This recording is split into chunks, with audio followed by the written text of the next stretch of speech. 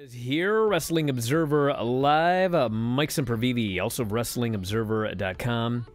Fella here on the Twitch chat liked the end of Raw with the supernatural stuff last night. Everyone's entitled to their opinion.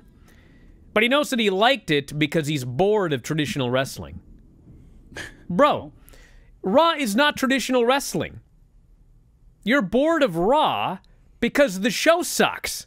And so you're looking for anything to make the show exciting. If Raw was a well-booked wrestling show, you wouldn't be appreciating the supernatural because it's different. You'd be appreciating the actual traditional wrestling show. That's not where Raw is. I thought I wasn't going to get riled up, but I'm already riled up here. Let's talk about this Raw show very quickly. Then I got to tell you about this Rumble, this thing they're doing.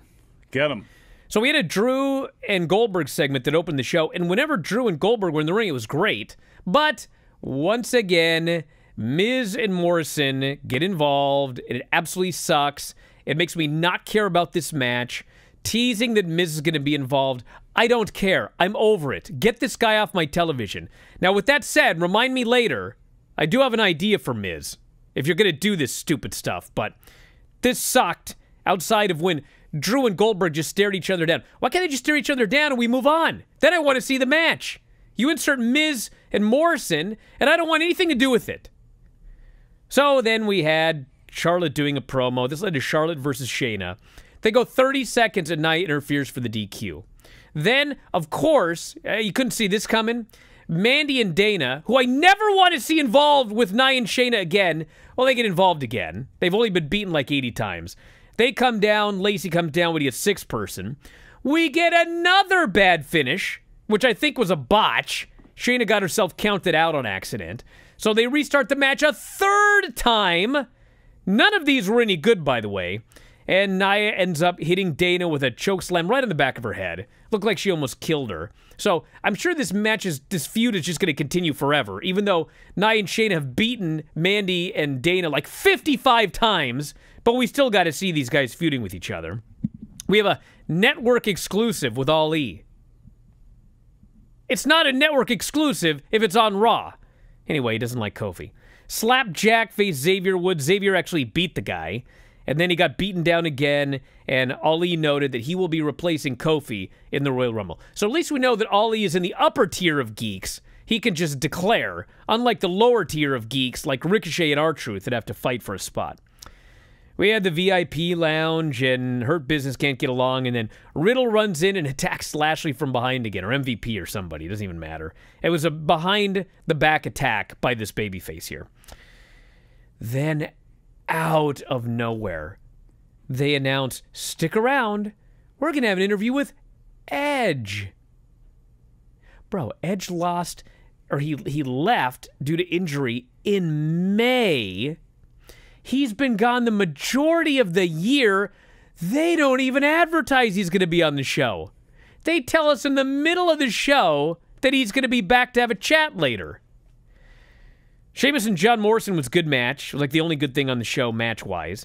And then they had Miz issue a challenge afterwards. Because you know what we need more on this show is Miz and Morrison. A proven ratings draw. So Miz and Morrison face Sheamus. They double-team him forever. And then they beat him. The point of this, we're told, after like 25 minutes is, if two men face one man in the Royal Rumble, the one man's probably going to have a problem. I needed a 25-minute segment to know that. Flair and Lacey do a segment, and Charlotte just comes off as such a heel. But in her promo, she's trying to explain to us that I'm not the bad guy. Somehow Rick's the bad guy because he wants to hang around with a younger woman who wants his advice. I mean, maybe there's more, but we have no evidence there's anything more than that. And then Lacey just walks back in after being... Charlotte snaps at her. Get out of this room. And Lacey leaves, but then she comes back and she punches out Charlotte. I guess I'm supposed to feel sympathy for Charlotte, but I don't. Truth is a geek, so he has to beat AJ to get in the Rumble, but he can't beat AJ, so he's still a geek, even though he's the 24/7 champion. We have another Alexa in her swing set gimmick. I'm over it. We have the gauntlet match. So Riddle has to run the gauntlet to get a rematch against Lashley, who beat him in practically a squash 3 weeks ago. So first he faces Shelton. Shelton has him pinned clean, but Cedric has distracted the referee, which allows Riddle to roll up Shelton and pin him. Then we have Riddle versus MVP. MVP says, hold on a second, ref, I'm not ready yet. The ref rings the bell anyway. And then Riddle heel hooks him immediately and beats him. And then finally we have Riddle versus Cedric. At least Riddle won that one clean.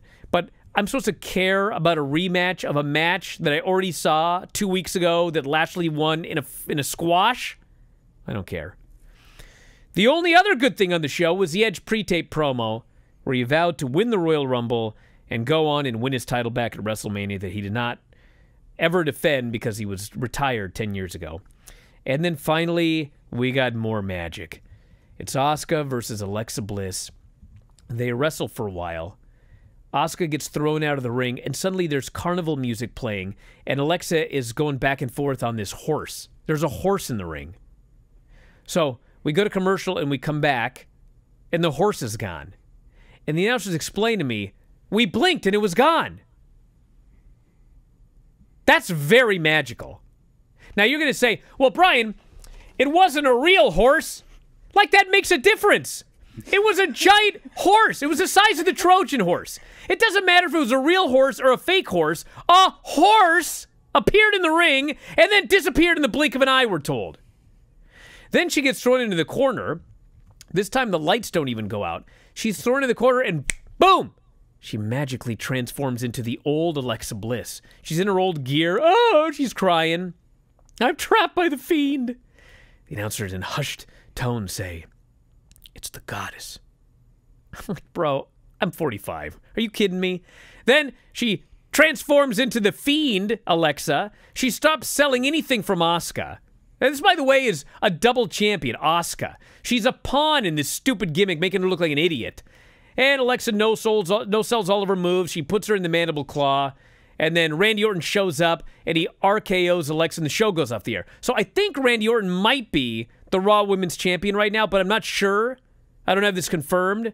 But anyway, that was a show. Absolutely sucked. Absolutely sucked. And you know what's funny? What's that? When I was a kid, the Royal Rumble was fun. Like, you didn't know who was going to be in it. You didn't know, except on rare occasions, you would find out who the number 1 entry was. And usually you didn't even know that. You certainly didn't know who number 30 was. So last year there was the huge surprise of the return of Edge. Well, let's look at what's happened now. Edge just showed up on Raw and cut a promo and said he's in the Rumble. He wasn't even a surprise. He just announced that he's in there. Well, WWE Backstage is also returning. Are you aware of this, everybody? They're doing a preview special for the Royal Rumble on WWE Backstage. Do you know what they're doing on that show, Mike? I do. Actually, I do indeed. Well, they are going to reveal the first and second entrances for the men's and women's Royal Rumble match. And they are also just going to tell you who is number 30 in the men's Royal Rumble.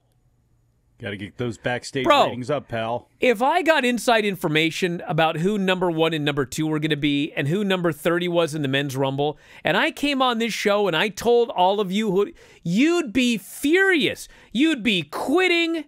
But they're going to do this on Backstage, and the WWE cultists are going to talk about how awesome this is. So anyway, the moral of all of this story is, everybody, and we can listen to Mike here after the break. The moral of the story is one of the main questions that we got yesterday when we did a Q&A about the network moving to Peacock is this going to encourage them to do better? Is this going to encourage them to do better shows? No. The answer is no. Because it's not about whether the shows are any good or not. The only thing that matters is quantity. It used to be quality over quantity because you were trying to sell tickets and get people to pay money for pay-per-views. Now, dude, if you got Cox or if you got Comcast, you're getting WrestleMania and all these pay-per-views for free. It's no longer about quality. It's only about quantity. If you're a big fan of these video clips here on YouTube, you're missing out on full-length shows. Down there on the bottom right-hand side of the screen, click that join button, and when you sign up, you'll have full access to all of the shows that we've got up on YouTube, over 300 at current count. Wrestling Observer Live, The Bryan and Vinny Show, and Figure 4 Daily with Filthy Tom Lawler and Lance Storm. Hit the join button, sign up today. You can also click subscribe, and you'll always be alerted as to when new shows and clips are available.